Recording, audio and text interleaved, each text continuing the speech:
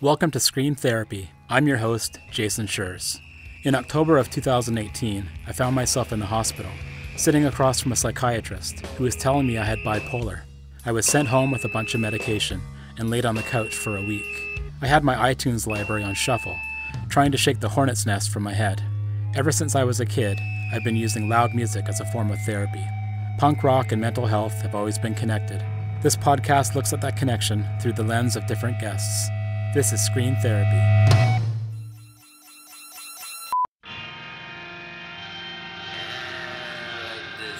Is it morning? Is it morning? Is it morning? Coming along. I can tell you that it's over, but I'm nervous that I'm wrong. Is it morning? Is it morning? Or am I alone? So I place my trust in the air, with the page in the silhouette, with pleasure and pain, all they wanted to say. I do wanna die, just not today. This fortress can't be shaken, but I saw it crumble just hours ago. There is beauty in the desert. It's human nature to want to avoid emotions like sadness and anger. With depression, it's almost impossible not to run away from it. Josh Scogin of 68 has a different approach.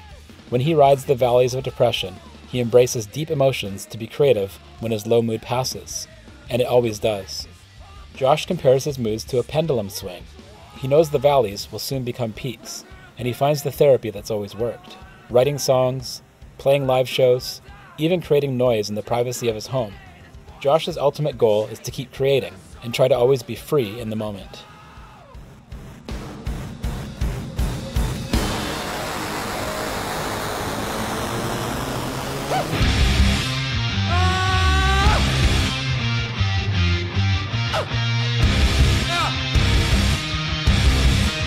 Let's take 'em for a walk.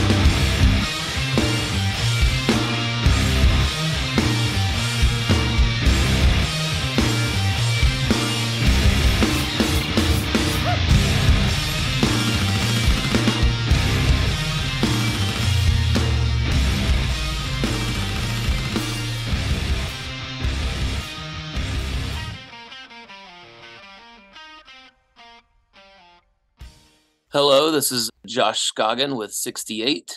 I'm the guitarist and singer of the band. With me and mental health, there's really deep valleys and there's honestly really high peaks. I know that I have a very healthy outlet for being this band and stuff. And so for me, when I feel deeper in the valleys, it's not all consuming because I can literally in my brain, like there's a switch that flips, like I'll start feeling it. And there's a switch that flips. It's like, oh, this is going to make for a great song. You know what I mean? Like, I don't even want to say trick myself because it's real, but I almost sort of, I go, okay, cool. Like this isn't going to last forever. This is temporary. Maybe it's something legit. Maybe it's too much sugar I've eaten, whatever. And maybe it's not enough sleep, whatever the thing is that sort of has brought me to these few days or whatever the case may be. And I can never really usually work at that moment, but I know I almost embrace it as much as I can because I know that there's a future song coming out of it. There's a future, there's an outlet. I think a lot of artists obviously struggle with depression, but also I think a lot of them have, not all of them, but a lot of them have the ability to go, oh, well, there's a silver lining on this dark cloud, which is whatever is going to be created from it. For folks who wouldn't necessarily claim that they're artists, I believe everyone is an artist, but for folks who don't necessarily have that outlet or whatever, it feels like that's a very dangerous thing to not have some sort of outlet, some sort of thing to be able to exit. A lot of folks that do studies around bipolar behavior talk about how the low depression and bipolar actually does inspire the creative material. And of course, when they go into the more the manic stage or the high stage, that's when they have the energy to create things. So yeah, it makes sense. And I also remember talking to Buzz Artsborn from the Melvins, and he was talking about how the people he's known through the years get them behind a drum kit or a guitar and they can play their hearts out, but they're quite troubled as people in their private lives. So when things are going well, and maybe this is just a dumb statement that's obvious, but when things are going well, because I have this outlet, this, being able to like literally scream on stage every single night. So let's pretend I'm in a good spot and we're on this thing and I'm able to just really express every single night. I find that it either doesn't come around or it softens the blow or it's just not necessarily as frequent. But I feel like there's those times where I'm not exercising those outlets, because it doesn't have to be a tour. It can be just being creative at home with stuff that no one's ever going to see. That too seems to work for me and at least gives me something to turn a bad situation into a good situation. I think several things in our lives we have no control over, but I also believe with all my heart there's plenty of things we do have control over. And I don't think a ton of people, I don't think, take full advantage of those things. I really try to, if I'm not on tour, I try to make sure I don't surround myself with things that are going to push me into that valley, aka isolating myself, aka not staying stagnant. I try to be a little active. I don't really have like a workout plan per se, but I do try to stay active and move around and hang with friends when I can, just things of that nature. Those are the types of things, eating right. There's so many little bitty things that in and of themselves may or may not seem so much, but I know for me, myself, they add up and I can feel when I don't have a bunch of those things going right for me. Once it's there, once it's happening, I see it as like a pendulum swing. And so for me, that's always seemed to feel like what it is. And the further into depression, the further that pendulum swings in the moment, I mean, it feels like this is my world now. This is the reality forever and ever. Amen. This is it. And it feels like that. And even while it's feeling like that, I can at least go, it isn't forever. This is a temporary thing. It's going to swing back. Because of me allowing it to go where it is, the pendulum must, scientifically, it's gonna go back. It's science. Which is the thing that's gonna make me more creative. Whereas the times where I've really tried to like halt it, it's going into the depression world. So I stop it. I go, no. I almost fake it. I'm like, go do this, like whatever. Those sort of things I find tend to make it just boom. And then it sort of takes a minute to get that momentum back up. Earlier in life, maybe when you first started playing in bands, were you fighting those feelings more than you are now? And what happened when you did? Yeah, those times where I've definitely fought it. Let me talk about like sadness for a minute, not necessarily depression. I think those are two separate things. Sadness is almost like there's a time in my life where it's like, oh, you shouldn't be sad. That's not good. You should only ever be happy, and yeah. And so there's times where just that mentality, that false mentality, I'll say, that mentality would make me be like, oh, I'm feeling so down. That's wrong. I got to get out of this. I got to figure it out. I got to, and it now, you know what I mean? Like within the next few minutes, I got to figure out how to not be this. Tell me something that I don't know. What can I say? I got it all figured out in my head. Up in the dark, I can't complain. But it might get worse or it's better again. I say, oh, tell me something that I don't know. Yeah. And so there was times where I definitely would sort of fight it in that sense. But I remember like back in the day, just kind of not having a full grasp on it. Not to say that I have one now necessarily, but back in the day, like, again, as a younger fellow, there's times where it's like, this feels eternal. Like this feels like this is what is my reality. I will never not feel in the valley. Being able to look back in hindsight and kind of see the history of my personal life, I'm able to go, okay, it's just not forever. I mean, it literally, like, there's been like weeks where it's like, okay, like I got to get out of this. Something I talk to people a lot about is never underestimate the power of baby steps. For me, sometimes when it's like at the lowest of the low, trying to write an album is insane. Like that's just not even remotely in the cards. But turning on my amp and playing the guitar for a minute, you know what I mean? Like these little baby steps of, yeah. I might not write a song today. I probably won't write a song. And if I do, it's probably not going to be the best of the stuff, but these baby steps, these little things that I can tackle of like, hey, just show up to work, which is Sometimes for me, just turn the guitar amp on and just play someone else's songs. Something as small as that, or as small as something, a tiny, tiny victory of like, you feel like you just want to eat sugary dopamine blast is the thing that's going to, so that small victory of going, no, I'm going to eat this other thing or whatever, a salad, or whatever. Like those are tiny little things that you can at least go, okay, I can wrap my head around that thing. I can't write an album today for sure, but I can pick up my guitar and play it. Or, someone else might draw something or write a note or anything like that. Yeah. I find that when my depression is bad, my addictive behaviors are also very challenging. Like you mentioned, the Oh sugar, yeah. like as soon as I start to feel low, I go back to the sugar addict in me. Yeah, There's other addictions I fought through my life, and as soon as I get low, it's like those things start to pop up, like little like demons on my shoulder saying, "Oh, sure. remember me." And It's all the comforts, everything that feels like it might be a comfort. Food is a big one for me. I mean, it's so easy for me to just be like, I don't care. I'm gonna eat just the worst stuff in it. That's just such a thing for me to resort to, among other things.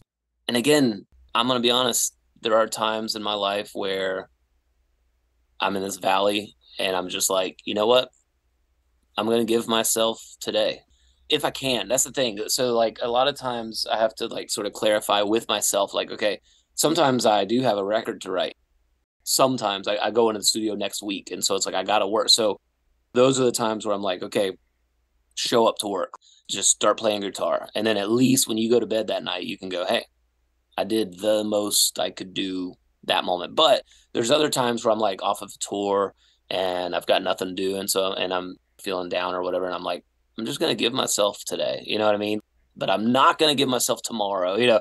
Like, so today I'm going to sit around, watch Netflix and eat some stuff that's probably not the best. But I do that knowing that tomorrow, put your fanny on your feet and let's go do something, do something, whether it's, take a walk around the block, just something, these baby steps. I think there's a big power in baby steps. you spend a lot of time on the road, and you have for many, many, many years, and that idea of coming back and feeling low, and I know that's really common for folks that tour a lot, Yeah. and the adrenaline of playing the shows and the people in the crowd and all the chaos that you would see at a punk show, the volume. What's that like coming back? And I mean, I've only done small tours myself, like just a few days here and there, but you have to come back and get back into that mode of stationary, moving, that back Yeah. and forth all the time. It can be tricky when you're out on tour. Every single day is every variable different. Like it's all input, whether you're in the States and you're like in Wyoming, or we literally just got off tour in Europe, and it's like one day we're in Paris and we had a friend with us that had never been over there, so we're Eiffel Tower, Arc de Triomphe, the Louvre, like running as fast as we can, trying to see all these things. Input, like dopamine, just like these natural life highs. So that's day one in Paris. Day two, we're in Germany. We're going to see the Berlin Wall. We're going to see, like, so boom, boom, boom, boom, boom. And then, not to mention, people say nice things. People are saying really positive things. They're singing along at shows, all these sort of positive, just people hitting you. And then, yeah, you come home and it's like, oh man, I got to be still with myself. I got to be able to be alone with my thoughts, or, the deck needs to be fixed. You know what I mean? Like just these things that are just Boring. yeah, like you're just like, oh, it would be a lie if you pretended like the post-tour depression thing wasn't tangible and big. I mean, it's a big thing, but I try to give being at home the exact same energy and fervor that I do on tour. So, like, for example, I mean, I don't have to fix the deck, but, cool, put it on the to-do list. It's a to-do list, boom, boom. And like when I'm on tour, it's basically these like to-do lists: drive to the show, load in, figure out food, see Yeah. this to-do list and stuff. And it may be some fun things and some whatever. And I do the same thing when I'm at home. I try my best to just go like, one's not better than another. It's just a different thing. But I love being on tour. I love being in a different city every night. Those are really fun things for me. It's not for everyone. I think everyone thinks it's for everyone, but it's not for everyone. But for me, I love it. But when I'm at home, I can go, hey, there's so many great things about being at home. There's so many things, like, I don't have to figure out where to park today. I don't have to figure out where to park a van and trailer. And sometimes that can be like a hair pulling thing, where you're in New York City or something. It's like, I try to just find the things that are great and positive from being at home, instead of looking at negative of like, oh my gosh, I'm stationary, I'm just sitting still, like I am in one spot for the next month, or whatever. Instead of even thinking about that, being like, I ain't got to figure out where to park for the next month. Like I don't have to like load in equipment for the next month. I don't have to just any of those things, but also taking the stuff, finishing the deck, building the deck, whatever. It's like, make that to-do list, first things first, got to go to Home Depot, you know what I mean? Or whatever. Like I got to figure out I got to measure this, I got to whatever. And you just start treating it kind of the same way you treat it as out on tour. But yeah, it's definitely different beasts, to say the least. You are very interesting to watch on stage. This isn't being creepy or anything, but like you've got a really great stage presence. I don't think you're faking it. I never thought you were faking it, even back in the Norma Jean and Chariot days. It's very authentic. It's very real, but it's also kind of scary and exciting. Where do you go when you're performing? Do you channel something, or do you just go off into a zone? A lot of folks talk about dissociating on stage. Where are you? I am doing my best to live in that moment, for better or worse. My goal is to just be as free as possible. And so when I was a kid, like the only thing I ever wanted to do is be in a band. I wanted to play shows. So every single show I play, I feel this is me succeeding at that thing I wanted to do. We've been fortunate enough to play some really nice shows, some really big shows and stuff like that, but that's not the thing that I was talking about. The thing I was talking about is playing a show. If there's 12 people, if there's an arena, like it's just, I'm playing tonight. So I try my best to, and sometimes I'm better than other times, but I try my best to just soak it in and just be like, this is the last show I'll ever play. Like, this is it. This is the, and if it is the last show, I need to be grateful because I've been able to do a bunch of shows, but when I'm on stage, like I'm just literally trying my best to like soak it in, just feel it and just be present in that moment. Some people kind of almost black out. They're like, I don't even really remember the show. Been there. Yeah. And I've definitely done it from time to time. You're so busy or parking didn't go well, or you're doing a ton of new songs and you're just like, okay, don't screw up the new song, But for the most part, if I am in my right mind and everything, like I just try my best to like just be like, this is the thing I wanted to do. And I'm so grateful to be doing this thing. And it's not lost on me how blessed I am to be doing it and still to be doing it. It's so rad. It's trying to be just like free in the moment. And like, it's funny because, nowadays everybody's filming everything the entire time, every single moment. And so you see stuff and you're just like, whoa, that's dumb. Like, I can't believe I did that, or some whatever jump kick thing, whatever weird thing. Yeah, that's why I never film anything at shows, because I want to be in that moment and remember it how I remember same, it. If same. I forget, then I forget. I'd see the band again. Yeah, yeah. I want to soak it all in, even when I'm watching another band play, you know what I mean? So when I saw 68 play live, I just had a huge smile on my face the whole time, and nice. I was getting so much out of it myself. So for you, how much of it is thinking about what you're projecting out to other people as well as being in the moment for yourself? I don't think much about that, if I'm being honest, because I've never written music that's like for the masses or anything. So I fully get it if someone's like, this isn't my thing or whatever. You said some really nice things earlier about it feels authentic on stage, feels real. And thank you for that. It's very kind. But that's where my headspace goes. Like, hey, let me do me. And I think that'll trickle outward. We have a very smart audience. We have a really intelligent audience. And I think people are there they know when something's fake, when you're just kind of phoning it in, or you're just, and here's the moment that I jump. And so I jump, and so it's like creating art for me. I know some people create art as a product. They would take their song, they put it in a focus group. This is all like hypothetical, they put it in a focus group, and then the focus group goes, oh, I like that. Oh, I don't like that. That's a little too much for me. And they go back and they soften it up. They round the corners, whatever. I don't know. That's all hypothetical. But for me, I do the thing that I feel that's going to move me. And that way I am not having to phone anything in. I care tremendously about my lyrics and what they say. If other people understand them or not, I I don't know what people are going to like. I don't know what they're not going to like. I don't know what the trends are. I don't really care. But as long as I know what those lyrics mean, as long as I know the work and the effort that went into this, then 20 years from now or 5 years from now or next day when I'm playing that song, it's sharp to me and it moves me. And then I don't have to phone anything in or whatever, because I'm hearing what I'm saying and it moves me. It's a sharp object to myself. And so I never, ever try to round those corners, because there's people that be like, well, more people like your music if you do that. And it's like, that's fine. I have no idea what people are going to like, what they're not going to like. So live shows, same thing. I just do what I need to do. I want it to be real for me. I want it to be, and then if we have a bad show, it's like, hey, I had a great show. You know what I mean? It's like, if there's 12 people there and they all hated it, it's like, dude, this was the therapy I needed today, and it worked, and it rules, and I'm grateful to be here, and everything I did. A lot of times when I've played a show and thought to myself afterwards, well, first of all, what did I just do? Because I can't really remember it because I blacked out. Or, oh my God, are they going to hate me now? Like, are these people like still my friends?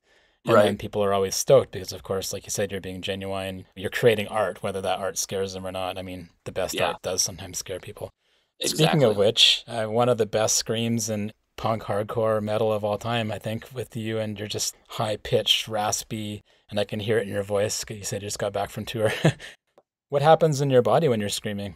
Yeah, I have no idea. I've never been trained or anything like that, so I just sort of have always done it. And so I don't know what's technically even happening, and I sure don't know, like, I know mentally and sort of spiritually it's sometimes literally a release, because there's some people that sing heavy music and it's heavy and they're screaming and it's anger, it's hate and it's anger, could be defined as like negative attributes. For me, it's always been about passion.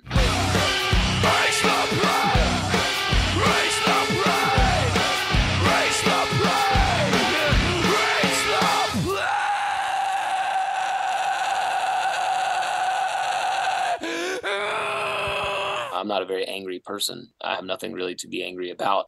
Both my parents loved me and supported me as best they could. And, I have no reason to be singing out of hate and anger. So for me, it's like this passionate thing. And so when it becomes a passionate thing, you just feel like your whole body is just sort of like pushing to this one goal. And this one goal is not even how can I express the passion, but there's only one way to express the passion. That's how I kind of always justified screaming over singing. This is how passionate I am about this thing. It's got to be a scream, whatever, And so, your whole body just sort of like dives into that experience. It's all rowing in the same direction of that one goal of like, I feel passionate about this thing that's being said, or just even passionate about the gratefulness of being at another show. Well, and the passion about being healthy mentally and physically. Yeah. That's a huge want, I think, of a lot of folks. For sure. I'm definitely not money driven.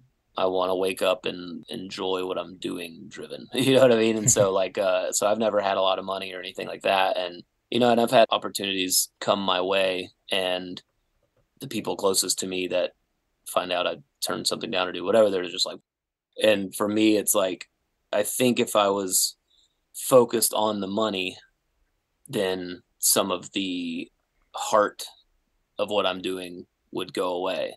And that's not to say everybody that makes money is doing that, but just the opportunities that I've had come my way, it's like, I'm not really passionate about that thing.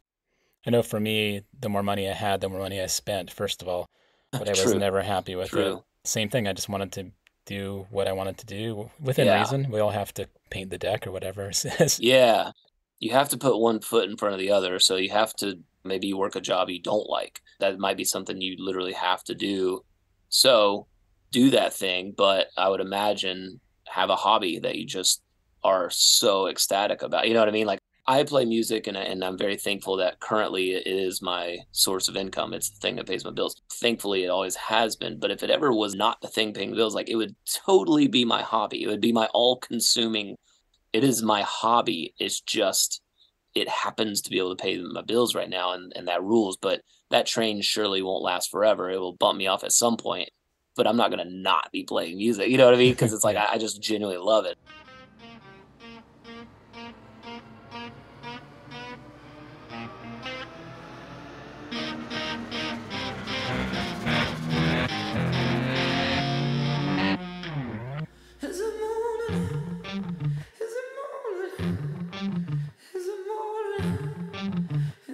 know. I could tell you in the morning, but it'll kill you long before. With pleasure and pain, all they wanted to say, you know I do wanna die, just not today. This fortress can't be shaken, but I'm sure it crumbled just hours ago. You gotta have patience, gotta have patience, God. Is it morning yet? Woo!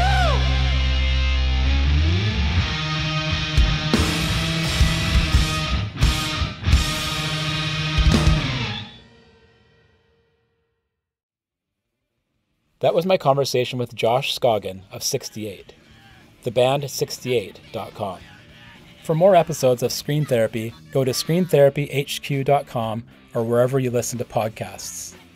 Big news, the Screen Therapy book is available now.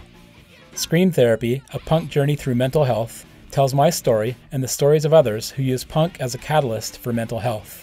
Like this podcast, it links the community-minded punk scene with the mental wellness of the punks who belong to it. To order the book, go to screentherapyhq.com. For merch, check out the newly opened store at screentherapyhq.com/store. And for even more designs, check out Scream Therapy on TeePublic. Okay, enough promoting, it's time for some thanking.